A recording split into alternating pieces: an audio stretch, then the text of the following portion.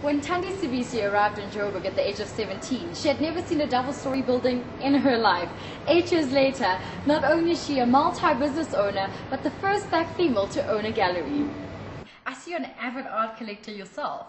Well, that's actually where I started. I started with collecting and moved on into being a gallerist. And, you know, I collect art from all over the world. But the most important art to me is South African art.